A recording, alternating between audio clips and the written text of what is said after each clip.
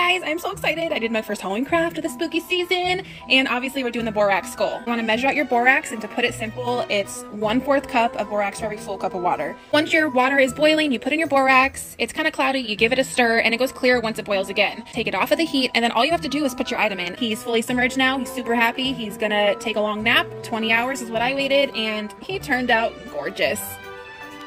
Let me try my hand at explaining this magic a little bit. This is probably one of the cooler examples of recrystallization. So what is happening here? When you take something like table salt, or in this case, borax, and you mix it with water, it will dissolve. And you can put a fair amount of this stuff into water until no more will dissolve. But you can change that if you just heat up the water. And that's why in this case, you boil this water to dissolve more and more and more of the borax into the water. Once you've got this water that's so full of this borax and it's hot, if you take away that heat, it can't keep all that borax dissolved anymore because it takes a certain amount of energy in order for it to stay dissolved in the water. That's why you had to heat it in the first place to get the extra dissolved. So as it's cooling down, that borax wants to come out of the water. It doesn't want to stay dissolved in the liquid anymore. It wants to become like solid crystals of borax again. And so it'll look for some kind of surface that it can adhere to, that any individual molecules can kind of settle on, and then the next molecule can settle, but in just the right orientation that it starts to form this very regular structure. And that is what gives you the crystal. This is no different from crystals that grow in like caves and caverns naturally occurring. The slower you let it cool down, the bigger those crystals can become and the nicer they're gonna look. Because as this water cools down and that borax is trying to come back out of the water, if there's enough heat left in the water, it kind of has options, right? Like it's got enough energy that it can hang out in the water until it finds just the right spot to settle in and make a nice crystal. But if the water is losing that heat really, really quickly, like if you put it in the fridge, say, instead of leaving it on the counter, then those borax molecules don't have so many options. They're like, I gotta come out. I gotta come out right now. I gotta go. And so they'll just start coming out in any kind of orientation and shape that they can, and you don't get as nice of crystals. But ultimately, once the water cools down back to like room temperature, all that extra borax that you put in there has come back out of the water, because it doesn't have the energy to stay in the water anymore. And because you put this lovely surface, like this skull with all its little nooks and crannies and places for things to settle on it, into that solution, the borax just kind of crystallizes all over the skull. And then you get this lovely, gorgeous, crystal-coated skull. Thank you, Damien Hirst.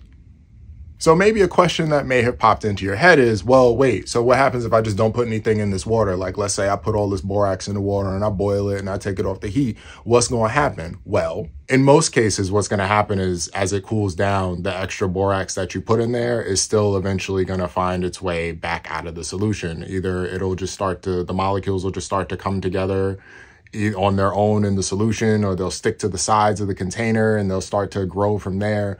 But in some cases, I don't know if this is true of borax, but it's true of other things, what can happen is kind of nothing. The extra stuff you dissolved will just stay dissolved. And dissolved with it is kind of like the energy that you used to get it dissolved.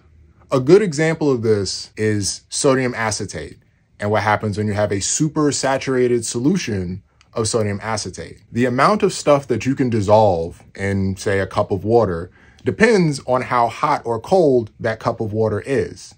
But there's a limit. There's always a limit. That depends on the temperature.